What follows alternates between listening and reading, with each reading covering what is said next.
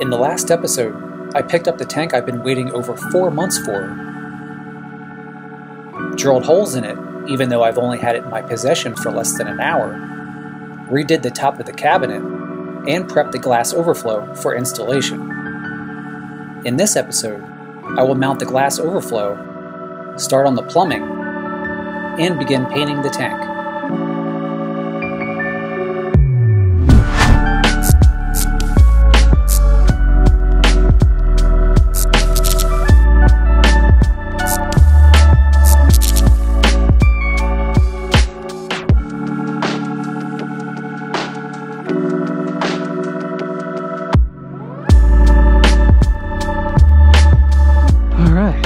So now that this has dried, don't worry, you won't even see that. I just made that when I was test fitting it. It's actually not even really dry, but it's gonna clear it real quick. Just a light layer of clear. And then flip it over. And this panel, once it has dried, should be done. So now I just need to screw this into place, get the tank back up, and finish the overflow. And now with all of our measurements in place, this is exactly 9.5 where the overflow meets. And that is exactly 9.5 where that piece of glass meets the rim of the tank. And that is a perfect triangle. So now what I have to do is tape the aquarium of where I don't want the caulk, like I did with the sump, and then I think this thing's ready to be caulked into place.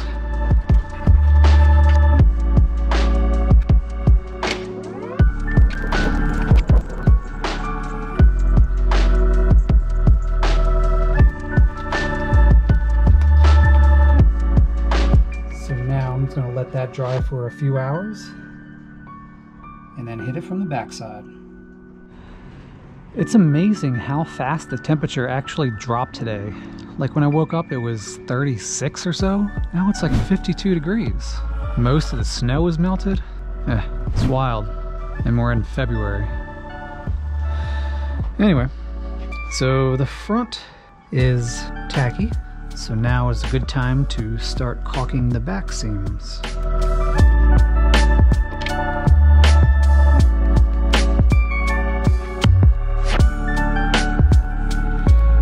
So that was a pain in the ass. I couldn't get the caulk gun in that corner. I literally just had to put like a gunk on my finger and get in there.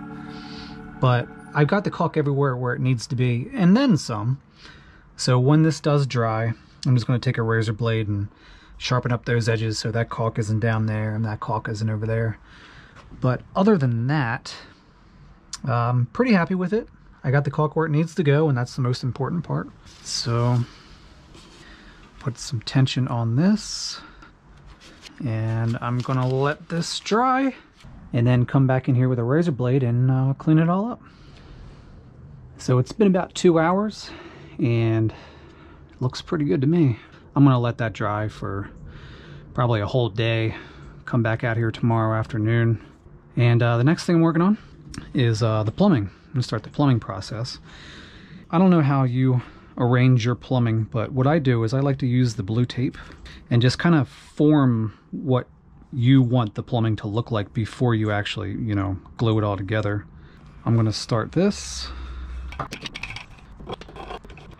And one problem that, it's not really a problem, but what I've encountered is this is my light pole. So this is gonna come to about here. So I can't just drill down because I don't want my light pole hitting the plumbing. That's why I came up with this arrangement. So that will screw on like that. And then this will just go straight down. So as you can see, I need to drill a hole somewhere around here so that when that is all the way screwed in, it'll be closer to the aquarium like that. So that'll go straight down inside of the cabinet, through the cabinet, and down into the sump. And I'm working on the exit plumbing. And then with the 90 installed, it'll be right there. So as you can see, it hangs down this low. And then what it'll do is it'll come out of a pipe, just go straight into the sump. Let's get a better look at that though.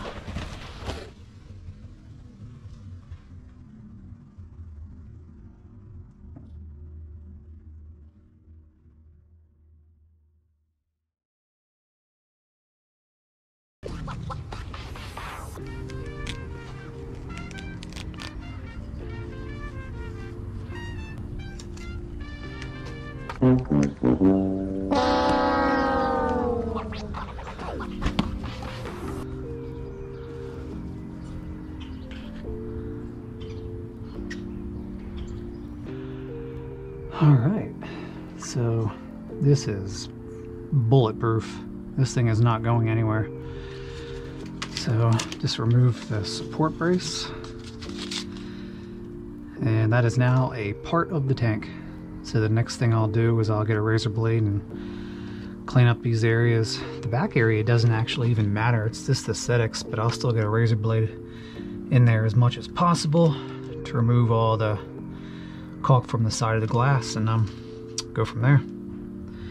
So the next thing I'm working on, as you can see, is the plumbing. I'm doing the overflow plumbing, and right now I'm just getting the measurements I need, and I'm going to start cutting them out, and I'm going to start installing them. And here's a little tip.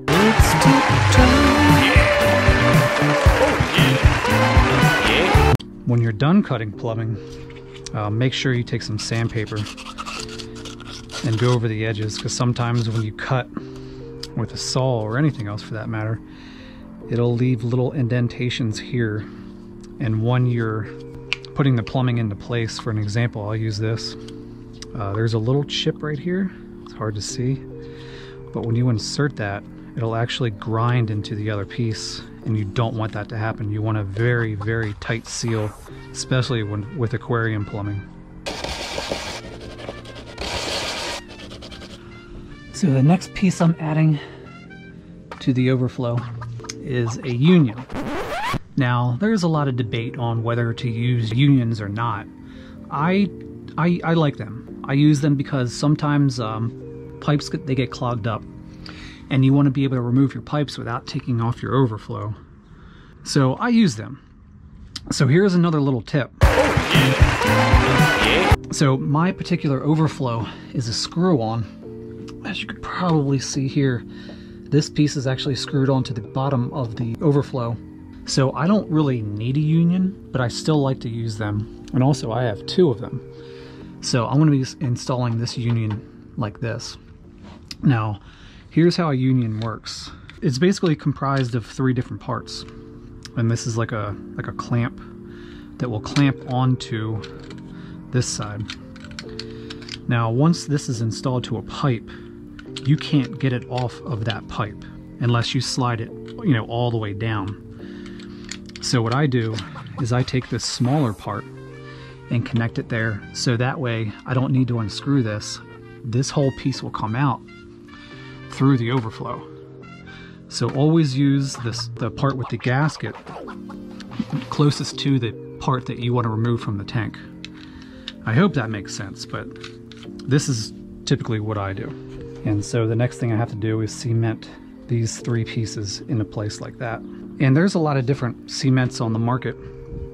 What I typically use is this. It's like Odie or Adi, however you say it. I like the brand, so I bought two of them. They're both pretty much the same. One is up to 4-inch pressure schedule 40 and up to 2-inch pressure schedule 80. And this says it does PVC, ABS, and CPVC. I've never worked with CPVC before, only PVC and ABS. But for today, I'm going to use the Odie regular clear PVC cement. That's what it looks like. Actually, I take that back. I can't even get the lid off this thing. So I'm going to be using this.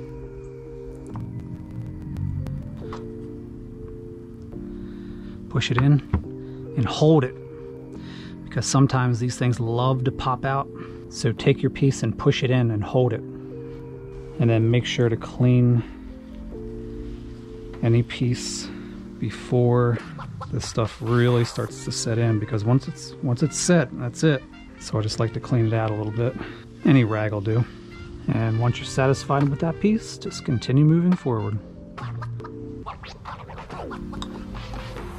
Just press and hold. And don't forget to wipe off the excess. Like so. So now I have to connect these two pieces. So a very small piece has to go inside of here to connect this piece to this piece. The easiest way to get to those dimensions are actually use a measuring tape, and there's a line in there. Hopefully you can see that. So stick your measuring tape inside and measure. And this is just about 1 inch. Now they're all not the same, because if you look at this piece is actually over 1 inch by 1/8 of an inch. So take your 1 1/8 and you're a little bit less than 1 inch and write those down. And then now what we're going to do is cut that piece out of this. Now it's going to be a small piece. And then just repeat the same process by sanding it. And that's your piece that'll go in between to connect those two pieces. So as far as the overflow bulkhead goes, once it's screwed into place, it's fine and it won't leak or anything. But what I want is I want this piece to be able to be removed. So what I do is just go ahead and slip this right in without caulking that part, and then caulk this part on. So now that all of our pieces on the overflow are cemented into place and have dried, let's go ahead and install everything.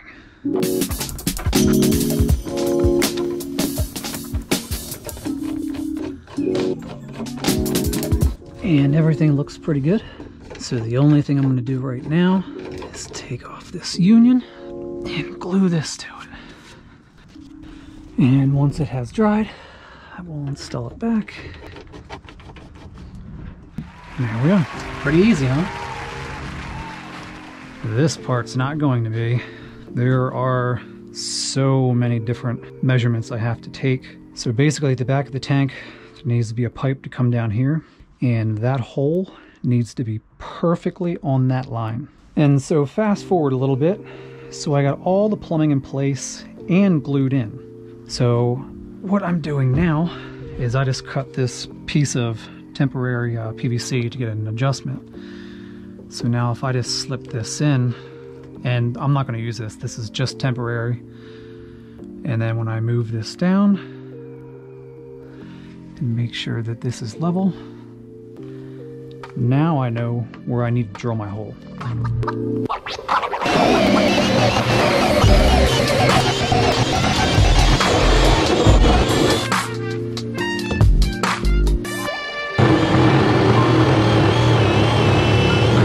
All right, so with a ton of measuring, and I mean a ton of measuring, this is finally done. So the backside comes through the bulkhead, comes through here, down, hits this union, comes through the tank, and then on the other side, this is the pipe. For a little bit of a better view, that's where it comes through. So now all I have to do is just measure out where I want the pipe to come down and into the second compartment of the sump for the return pump.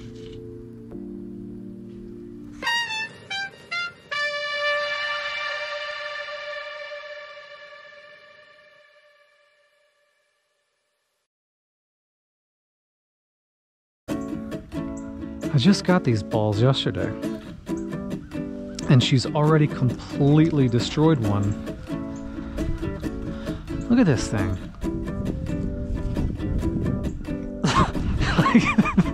This is what she wants. And what I'm doing right now is just getting the bottom measurement.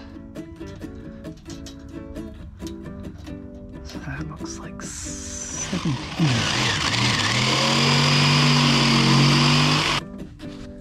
And now that the long piece of the return pump is in place, the next thing I'm going to do is I'm using these inch. The pipe's 3/4, but I'm using inch clamps. And I'll go something like that, and then attach to that 2x4. Since I'm using a 1-inch clamp, there's a little bit of a space in between, and what I need to do is just cut a piece of wood, put it here, and then screw the clamp down to it. And one of the reasons why I got 1 inch instead of 3/4 is it's bigger around the pipe, so I'm going to wrap rubber around the pipe. What that's going to do, help with, is cause less noise and vibrations. And what I'm doing now is just getting all of these ready for paint. Start with the primer first.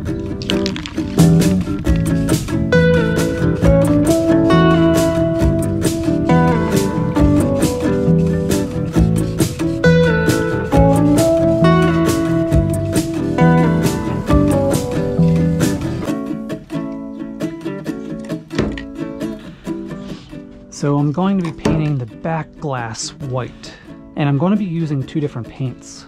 I'm going to be using this Rust-Oleum 2x Ultra Cover, and I'm going to be using the same paint I use for the interior of the cabinet, which is Glidden Semi-Gloss White. And there's a reason for that, and I'll show you why. I'm going to use this piece of glass as an example. So the first thing I'm going to do is separate this piece of glass down the middle, like so. And then I'll paint one side with the spray paint, and I'll paint the other side with the Glidden Semi-Gloss paint.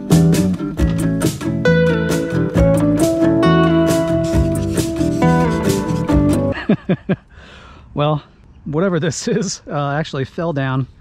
It's not going to ruin what I was going to show you guys anyway. So, and here's the difference between the spray paint and the latex home paint. So with the spray paint, it's really hard to get off the glass. And when it does come off, it just chips and chips and chips. So if you paint the back of your glass with spray paint, and if you ever wanted to change the color or, you know, redo it, that's what you're going to be facing. Or with the latex house paint, this is only 1 layer. And as you can see, it comes off in sheets. And most of the time you can just peel it right off. So as you can see, it comes off a lot easier than the spray paint. So like I said, if you wanted to change color, or you know, you get a scratch in it, it's really easy to repair. It just comes off in sheets, and then you can repaint. And also the really good thing about it is the more layers you put on, the latex home paint is going to be a lot easier, because the more layers you put on, the easier the sheets will actually pull off, because you're making a thicker layer.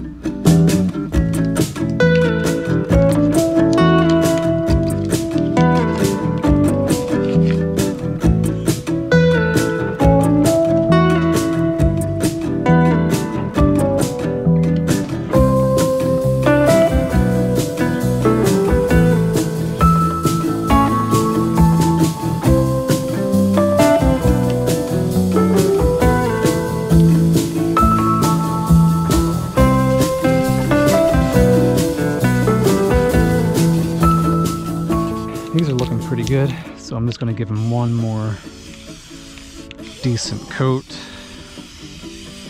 and then these will be done. So as you can see, these are looking pretty good, so I just flip them over and start coating this side.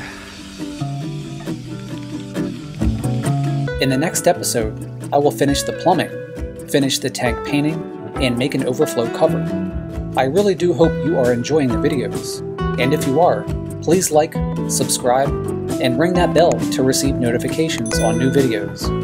It's completely free and a great way to support the channel.